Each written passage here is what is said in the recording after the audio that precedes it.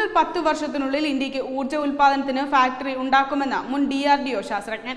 അടുത്ത 10 വർഷത്തിനുള്ളിൽ ചന്ദ്രനിൽ ആസ്ഥാനമുണ്ടാക്കാൻ ഭാരതത്തിന് ശേഷിയുണ്ടെന്ന് മുൻ DRDO ശാസ്ത്രജ്ഞനായ ഡോക്ടർ ശിവഥാനുപിള്ള പറഞ്ഞു. ഹീലിയം 3 വാതകം സംഭരിക്കാൻ വേണ്ടിയുള്ള സംവിധാനത്തിന്റെ ഭാഗമായിരിക്കും ഇതെന്ന് ഡോക്ടർ ശിവഥാനുപിള്ള പറഞ്ഞു.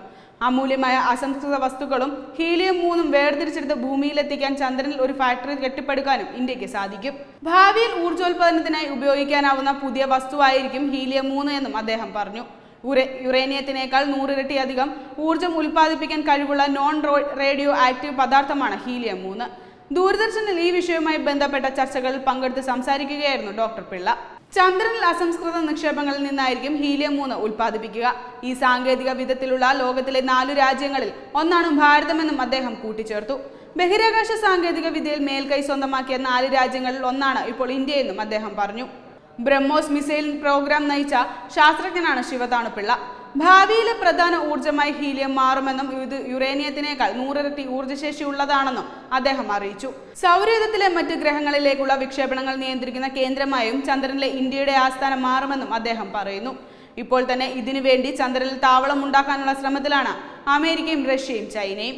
ഭാരതവും ഈ വഴി പിന്തുടരുമെന്നും അദ്ദേഹം പറഞ്ഞു. ഭൂമിയെ പോലെ കാന്തിക മണ്ഡലത്തിന്റെ രക്ഷാകവചമില്ലാത്തതിനാൽ സൗരവാതകത്തിന്റെ സ്വാധീനം മൂലമാണ് ചന്ദ്രനിൽ ഹീലിയം 3 നിക്ഷേപിക്കപ്പെടുന്നതെന്നാണ് ശാസ്ത്രജ്ഞർ പറയുന്നത്. ചന്ദ്രനിൽ ഏകദേശം 10 ലക്ഷം മെട്രിക് ടൺ ഹീലിയം 3 നിക്ഷേപമുണ്ടെന്നാണ് കണക്ക്. 1 ടണ്ണിന് ഏകദേശം $500 കോടി ഇതിന്റെ മൂല്യം. ഇതിൽ 1/4 പങ്കോളം ഭൂമിയിലെത്തിക്കാൻ സാധിക്കുമെന്നാണ് നിലവിലെ വിലയിരുത്തൽ. അതിന് സാധിച്ചാൽ 3 നൂറ്റാണ്ടോളം ഭൂമിയിലെ ഊർജ്ജാവശ്യം നിറവേറ്റാൻ സാധിക്കുമെന്ന് കരുതപ്പെടുന്നു.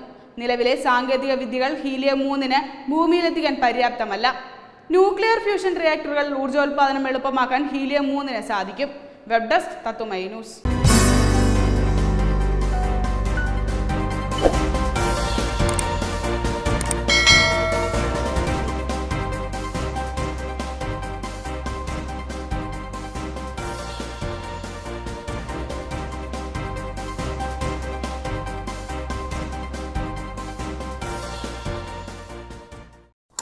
കൂടുതൽ വാർത്തകൾക്കും വിശേഷങ്ങൾക്കുമായി ഞങ്ങളുടെ യൂട്യൂബ് ചാനൽ സബ്സ്ക്രൈബ് ചെയ്യൂ. നോട്ടിഫിക്കേഷൻ ലഭിക്കാനായി താഴെ കാണുന്ന ബെൽ ബട്ടൺ ക്ലിക്ക് ചെയ്യൂ.